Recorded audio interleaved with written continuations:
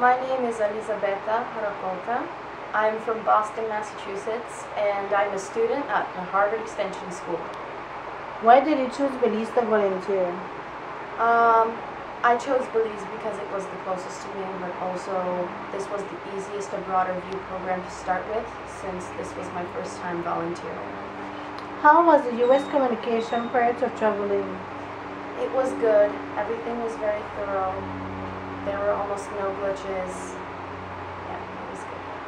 How was the service the local staff and coordinator provided to you while in Belize? They were very helpful.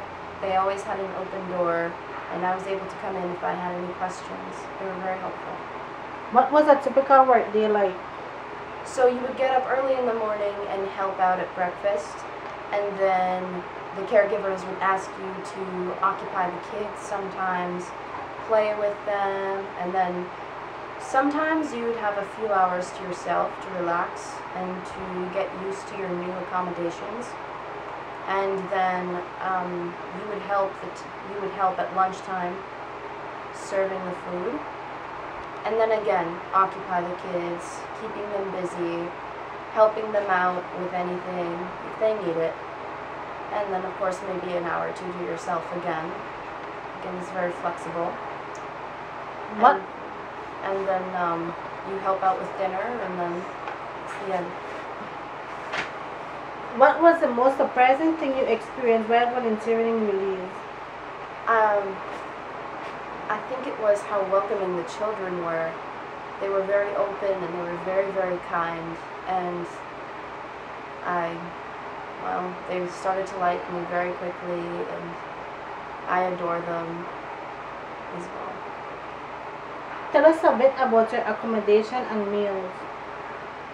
So the space we're staying in was very spacious. It was very nice.